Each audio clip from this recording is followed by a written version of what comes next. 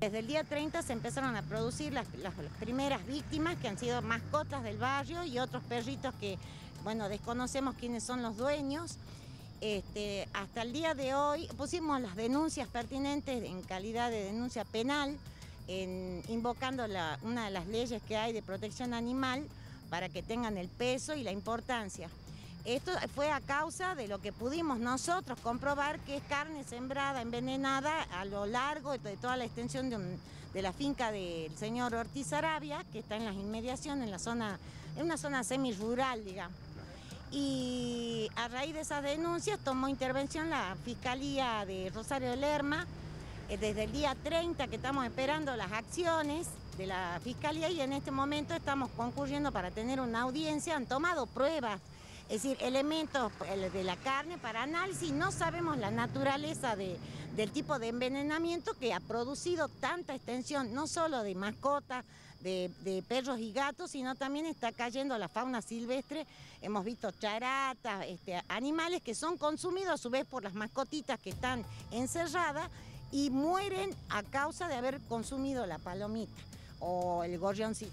Claro, hasta caballos también me dijeron que puede ser que estén... En el día de ayer nos alarmamos mucho más porque el caballo lo hizo cuando consumió agua de la sequía. Y no tenemos, o sea, la alarma nuestra es de que también esté contaminada. Al no saberse la naturaleza de este tipo de veneno, estamos expuestos también los seres humanos, porque esa sequía se usa para regar huertas, o sea, atraviesa varias fincas.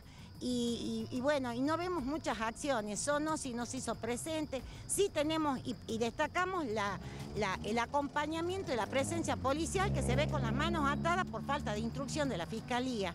Entonces han venido bomberos voluntarios a levantar los cadáveres, y todavía, bueno, algunos han hecho los enterramientos desconociendo y contactándonos permanentemente con las heces, la espuma, la saliva de los animales, y desconociendo hasta el día de hoy, que ya han pasado 5, no sabemos qué tipo de veneno y a qué estamos expuestos. ¿Es la primera vez que sucede? ¿Estiman de quién podría haber sido? Sí. Todo el sembrado de esa carne que se recolectó y que le sacamos fotos porque pruebas tenemos, es en la hacienda del señor Ortiz Arabia, que es la que colinda con el barrio. O sea que el sospechoso directo es el señor interesado en la protección de sus vacas. Pero lo hizo de una manera desmesurada que está provocando una masacre que no terminó. Todos los días hay víctimas.